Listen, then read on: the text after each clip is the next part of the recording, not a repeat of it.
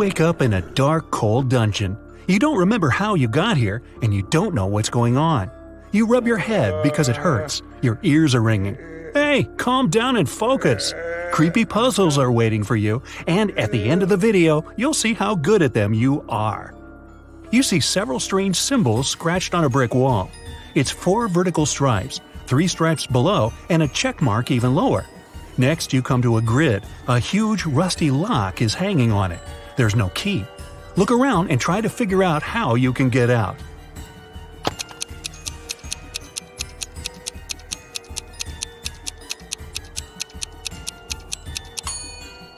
Have you noticed that brick that sticks out of the wall? Try pushing it.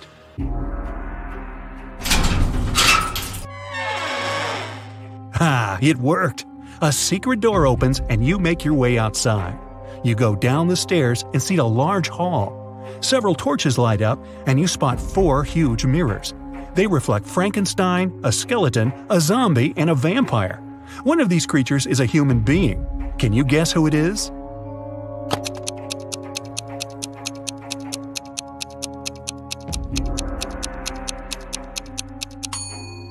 Vampires don't get reflected in the mirror, so you're looking at a human. He gives you a small bone and warns that you will need it.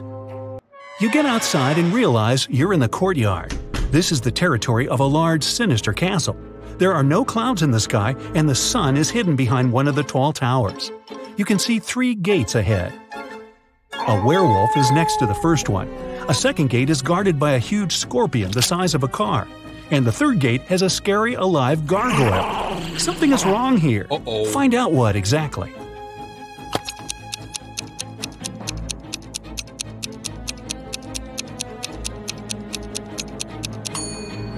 The sun is shining brightly, so there's no full moon. So what's a werewolf doing here? It's just a human in a costume. The werewolf opens the gate and you go through. You're back in the castle and step into a small room. There are cobwebs everywhere and a lot of garbage on the floor. You can see a jar of salt on the table and a note on the wall. It says, "A circle of salt." You decide to take the jar just in case. At this point, a slippery, viscous liquid starts dripping onto your shoulder. You look up and see a big spider descending towards you on its web. You run away and see 3 doors. You can hear screaming behind the first one. Behind the second door, you hear the sound of a chainsaw. A dog is barking behind the third one. Quickly, you've got to decide where to go.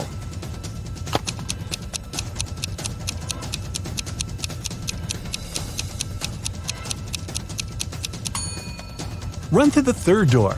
Yeah, you'll meet an angry dog, but you have a bone. You throw it, and the dog immediately feels better. It nibbles on its trophy and forgets all about you. On the floor, you can see human footprints that lead to the next door. You push the handle down. It's locked. Look around the room and find the key.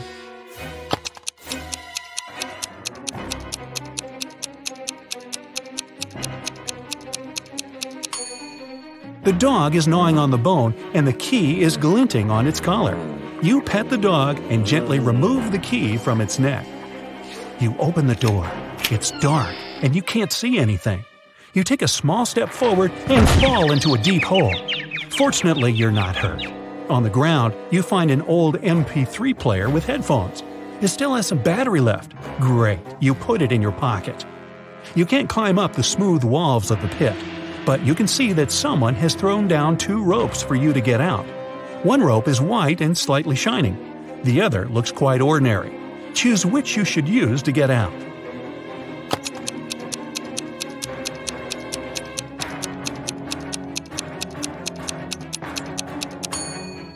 The white rope is a spider web. The spider is still chasing you. So you choose the normal rope. You get out of the pit. The rope is tied to a marble pillar. You untie it and put it in your pocket.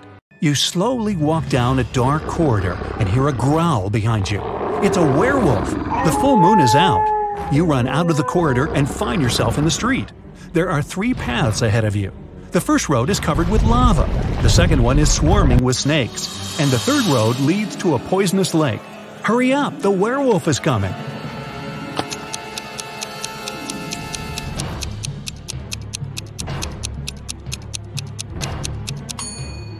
There's a shoe lying right on the water on the left side of the lake. This means that the lake is frozen. You're sliding on the ice and falling. The werewolf is still chasing you, but it slips too, and you have time to run to the solid ground. There's a massive tower ahead. You run inside and close the door. You find yourself in a circular hall lit by torches. Human faces appear on the walls. Their hands begin to reach out. The phantoms are slowly approaching you. They're everywhere, surrounding you. What will you do?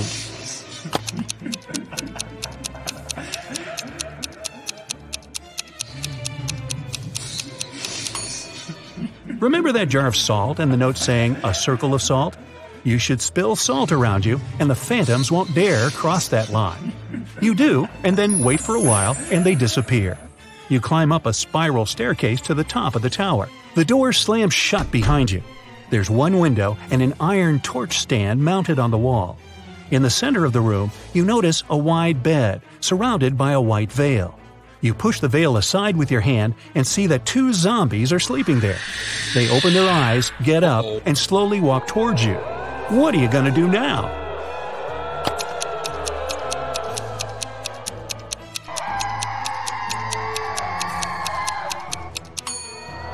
Use the rope you found before. Tie it to the torch stand and go down through the window. Great! The zombies are too stupid to pull the rope back. You're on the ground and see a car. At this moment, the werewolf breaks out of the castle. You get into the vehicle and lock the door. The werewolf hits the window with its paws. You can't find the key. It's probably in the glove compartment, but it has a 3-digit combination lock. Recall the beginning of your adventure and try to guess the code. Hurry up before the werewolf breaks the glass.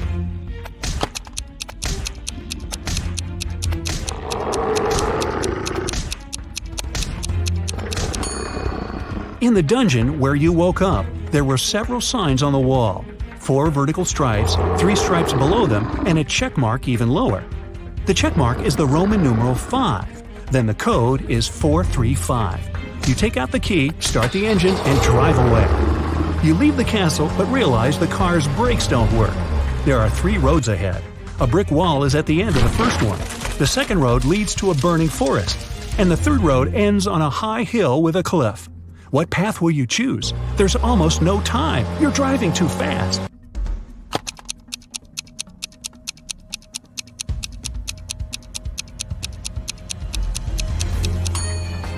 Release the gas pedal and drive up the hill. The speed will soon drop. At one point, you'll be able to get out of the vehicle. You jump out of the car and it falls off the cliff.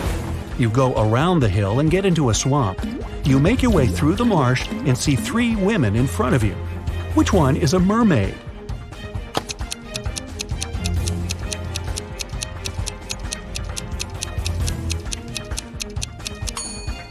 The woman in the middle has something strange on her neck.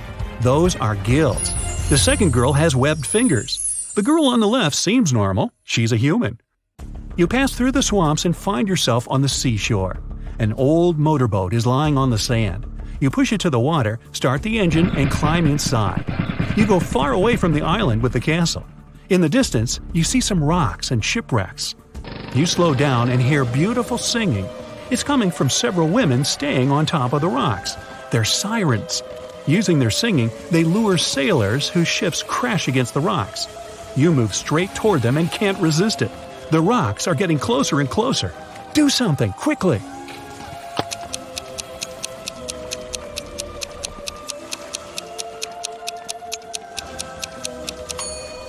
You still have your MP3 player you found in the pit. You put on the headphones, turn on the music, and go away. The engine stalls.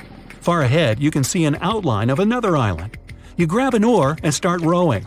A few hours pass, you're hungry and thirsty. There are fish swimming in the water, and you find a can of worms in the boat. But how can you catch them without a fishing rod?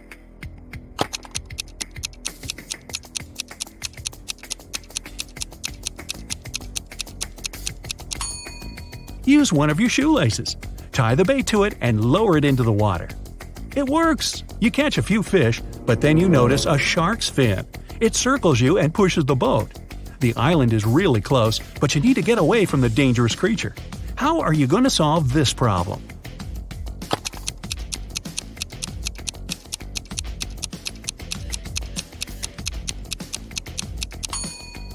Throw the fish you've caught as far as possible. This will distract the shark and give you some time to get to the shore. Whew, done. But unfortunately, you've given your lunch away to the sea hunter. Exhausted, you get to the shore. Here, you meet a man. It says it was him who left you the MP3 player and the rope.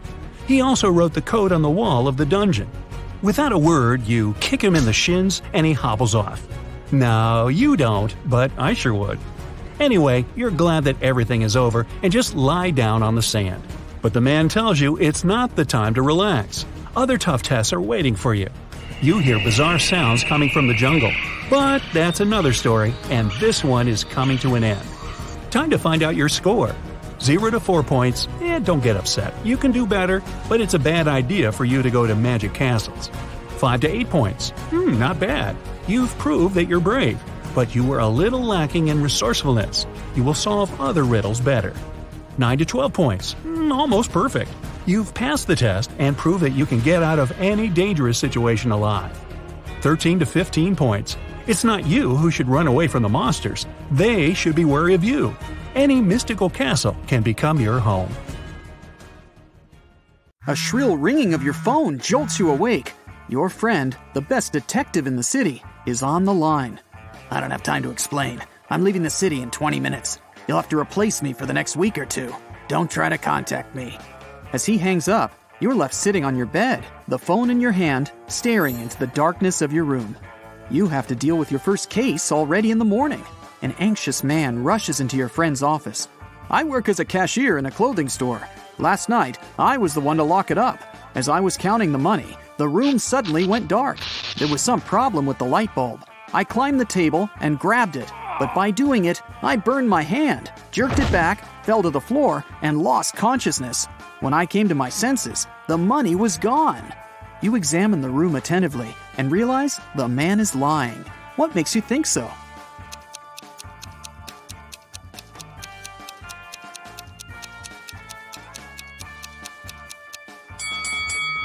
The light bulb the cashier told you about is an LED one. Such light bulbs don't get hot. Your first real case makes you hungry. You go to the nearest restaurant to get something to eat. But as soon as you enter, you hear loud, angry voices. A waitress and a visitor are arguing. You also ordered chicken wings, and you have to pay for this dish. It's the waitress. The visitor looks tired and sleepy. But I didn't. I haven't been here longer than an hour. Yes, I did doze off, but it doesn't mean I don't remember my order. You can't help but step in. You know very well that this man couldn't have ordered chicken wings, you say. How did you figure it out?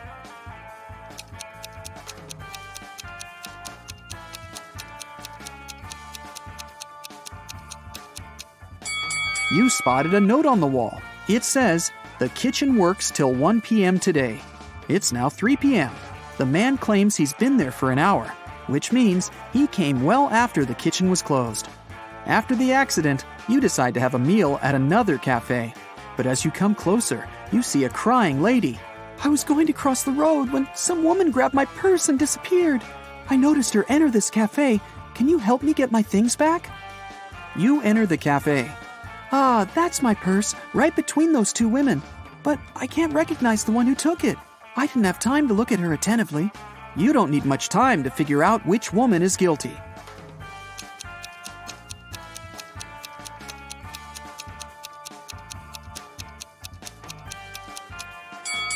It's the one on the left. The woman on the right has her left arm in a cast. If she had taken the purse, she'd have put it on the right side of herself. After such an eventful day, you're exhausted. You fall asleep as soon as your head touches the pillow. But you get woken up just a few hours later. Another day, another case. "Oh, you're finally here." A man tied to a chair looks happy. "Someone broke into my house this night, tied me, and stole all our valuables. Our mailman came early in the morning to deliver newspapers. He must have heard me shouting for help and called the police. Luckily, all our stuff was insured. But I hope to deal with this problem before my wife finds out about this." You arrest the man for attempting insurance fraud. Why?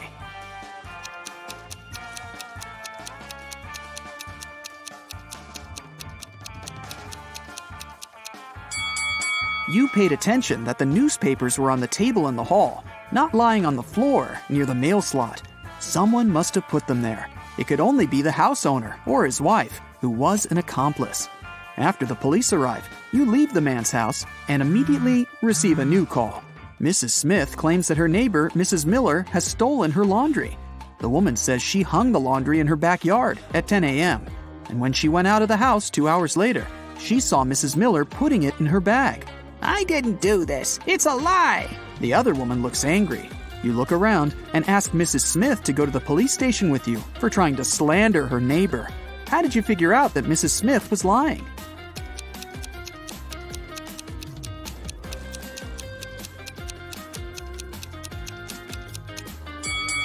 It's freezing outside, and there's snow on the roofs. In 2 hours, damp laundry would be so frozen, it'd be impossible to fold it and put it in a bag. Your phone rings again. It's a woman who works at a museum. You must help me, she cries. When you arrive at the museum, she tells you her story. Yesterday, I stayed late at work. I needed to prepare some documents. I was sitting at this table. The overhead lights were off, and the only source of light was my desk lamp. I was listening to music when suddenly I saw a shadow to the right of the table. I realized it was a person jumping out of the open window. I immediately switched on the overhead lights and discovered that an ancient vase I kept in my office was gone. This vase costs hundreds of thousands of dollars. You didn't believe this story. Why?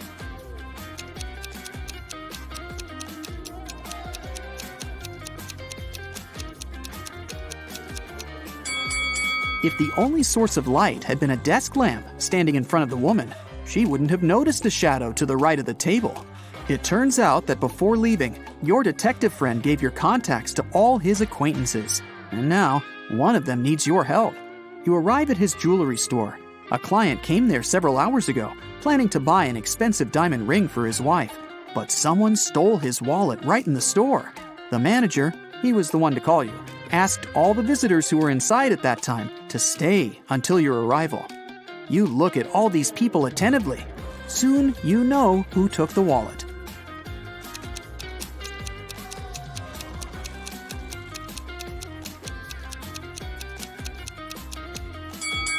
It's the man in the middle. He has a bandage on his right arm, but it's wrapped over the sleeve of his jacket, not hidden under it, like a real bandage would be. You knock on a sturdy brown door, while a woman with a bandage on her head stands next to you.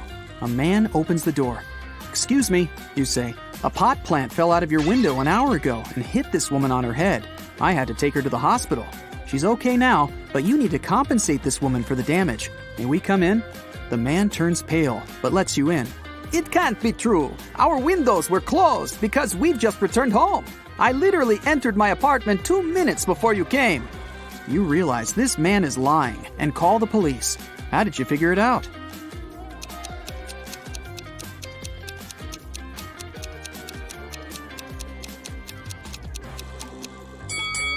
You spotted a pan with boiling water in the kitchen.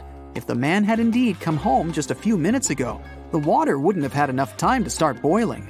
Now, it's your friend who needs help. She owns a grocery store. A gust of wind blew a $100 bill out of her hands, and the money seems to have vanished into thin air. Your friend thinks it was one of the customers who took the bill, but no one wants to admit stealing the money. You ask all visitors to go to your friend's office when a woman speaks up. "It's incredible to be accused of theft. Here, you can check my bags right now." "Please, just come with me to the office. We'll figure it out there," you say. After the woman refuses to follow you, you call the police. Why?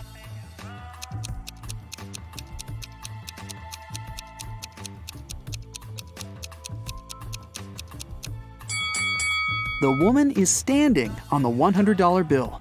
If she follows you, everyone will see the money. The next morning, rainy and gloomy, you get your next case. To investigate it, you need to visit the office of a large international company.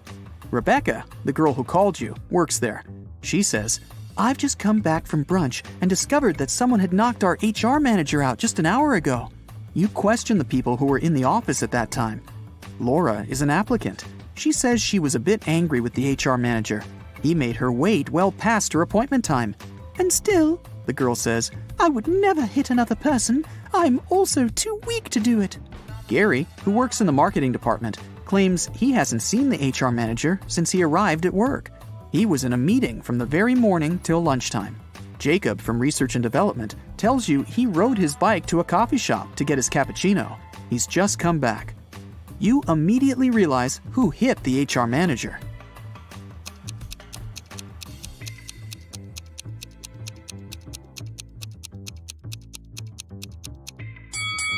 It was Jacob.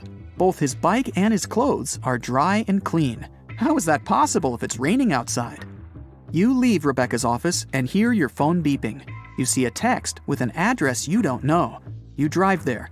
A man meets you at the door of a large building. He's shaking. When you enter a large dark hall, you see 2 containers filled with transparent liquid. 2 women are floating inside. They look identical. One of them is my wife, but I can't figure out which one, and I'm allowed to open only one container. You walk around the women and examine them. Then you point at one of them. That's your wife. How did you figure it out?